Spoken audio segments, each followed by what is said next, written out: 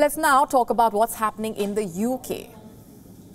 In fact, heads of state around the world are often pictured using high-end luxury pens. These pens are used to sign deals worth billions of dollars, validate laws of the land, and sometimes even change the course of history for their countries.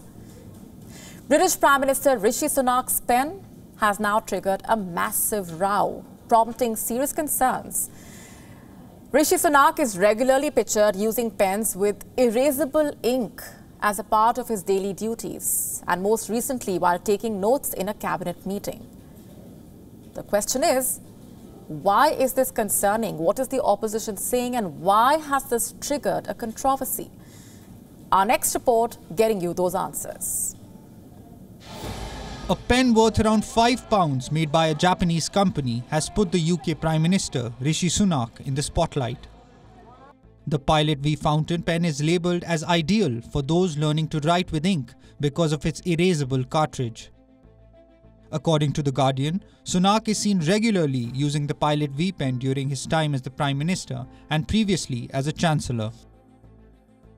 He was also snapped using this pen while working on government papers and signing official letters. This has raised concerns that his notes could be erased from official papers which are handed over to the government archives. These archives are used during routine investigations, for instance the COVID inquiry. In recent years, handwritten notes of British PMs have been a valuable source of information for historians for detailing the inner mechanism of governments. For example, Margaret Thatcher's handwritten notes had revealed her plans for emergency during the miners' strike in 1984. On the other hand, presidents of the United States habitually use pens with permanent ink to ensure their notes don't get erased, faded or damaged over the course of time. For instance, US President Joe Biden was seen using the cross-century roller ball pen on his first day in office. The opposition claims that Sunak hid his tax tariffs, hid WhatsApp messages for COVID inquiry, and is now hiding his official notes. Downing Street was under severe criticism earlier this month when it announced its move of blocking the COVID-19 inquiry from gaining access to former PM Boris Johnson's WhatsApp messages.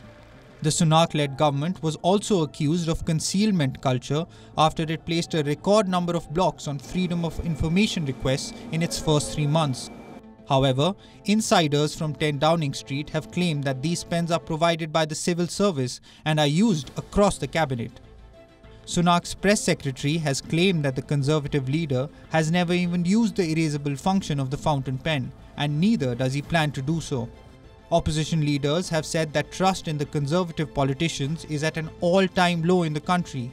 They have also voiced that a Prime Minister signing official documents using erasable ink further wipes away the public's confidence in politicians. Bureau Report, WION World is One. WION now available in your country. Download the app now. Get all the updates on the move.